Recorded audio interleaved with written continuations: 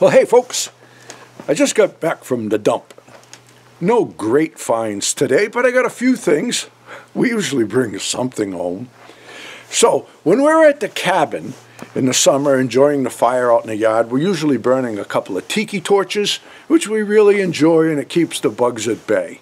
But we have the real tall ones there, and we were talking about getting some shorter ones, so when we're sitting down low near the fire, to have a few shorter ones. So I go to the dump, and there's this little batch of the short tiki torches. They're in good shape. 2 of them need wicks, but that's no problem. Just use a piece of rope. What a find! Just what we wanted. And then there was this little cash box, and this is an old one. It built heavy duty, and things were heavy duty in the old days. Now I don't really need another cash box, but I can always use another toolbox, and this is perfect for my needs because it's low profile, and I think it'll fit perfect on the floor of the back seat of the 4Runner, and I get a little toolbox set up for that because that's something I've been wanting to do. I love our dump, but you got to call it the transfer station because they don't like it when you call it the dump.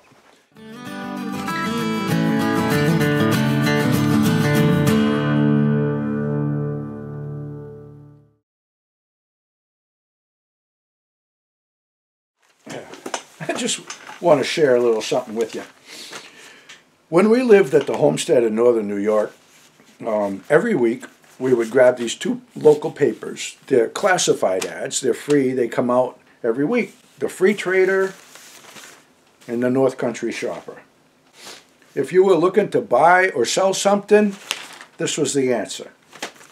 I bought and sold a lot of property with these papers. So the last time we went to the cabin, I'd stopped to grab something at a store, and I saw these up at the counter, and I go, oh, I'll grab them for the hell of it, you know, just to look back through them, see what's going on. And I got quite a chuckle out of it. And let me tell you why. You know, before, if you got caught smoking marijuana, you'd get in trouble. And if you bought marijuana, you bought it illegally, okay? And now, I don't smoke pot, so I'm not up to date with stuff, but... And I knew that it was legalized, you know, here and there, but didn't pay attention to it because I don't smoke anything. So, what an eye-opener, all right? So I grabbed the Free Trader, and right on the front page is a pot store. Well, I got to use the right terminology. It's not a pot store, it's a dispensary. Like the dump is not the dump, it's the transfer station. But anyway, front page of the Free Trader is a dispensary. 24-hour drive-through, you know, in case you get in a pinch. Drive-through rewards. $500 cash weekly giveaways. This must be big business. Home of the dollar dabs. I don't really know what that is, because like I said, I don't smoke. But evidently, a little dab will do ya. So anyway, there's pot stores, dispensaries all over that place.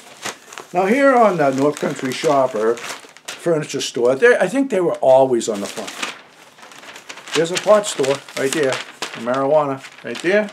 There's another one at the top, more marijuana. You don't got to go to the back room anymore. There's some more right here, right? And this one, bud tender experts on hand to assist you. A bud tender. Not the Bud Light though, right? Now hiring.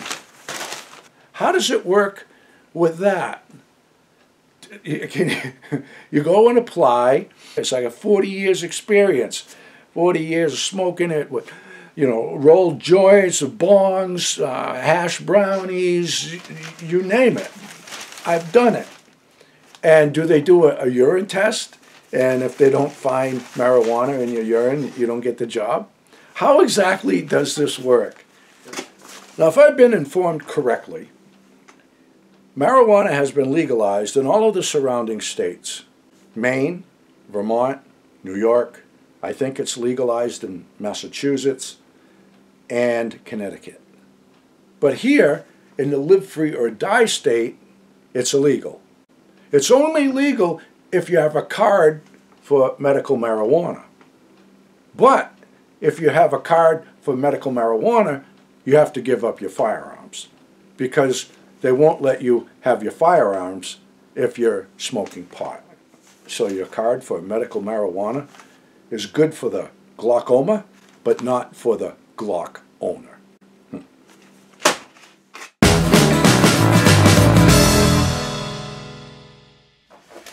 I want to take a moment to answer a few questions that have recently come in. Now, questions come in on a daily basis. People are always asking me about the method that I use for skirting my cabins.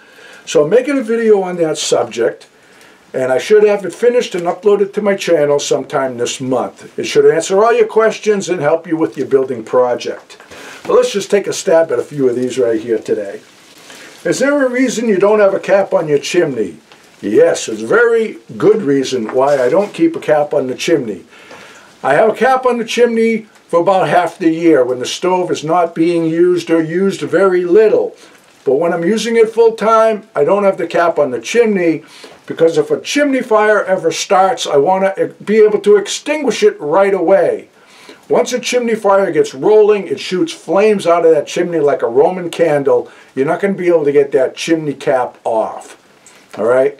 I always have a ladder leaning against the building during the winter months, because if a chimney fire starts, I want to be able to put it out right away and waste no time. There's always a bubble foil question. I'm going to address this again in further detail because there's some really important things. But a question came in this morning. I told them I was going to answer that. People always want to use this in the walls. If you use it in the walls, use it on the inside of your walls. Like either over the studding, but preferably in between the studding. So you have the foil, your wall insulation, then your exterior sheathing. I would not put this against the exterior sheathing, because in that manner it is reflecting cold back into the wood. I put it on the underside of my floor system, where it reflects the heat back into the floor, and my floors are warm. In the roof of this building, I have it on the inside of the rafters. It's reflecting heat back in.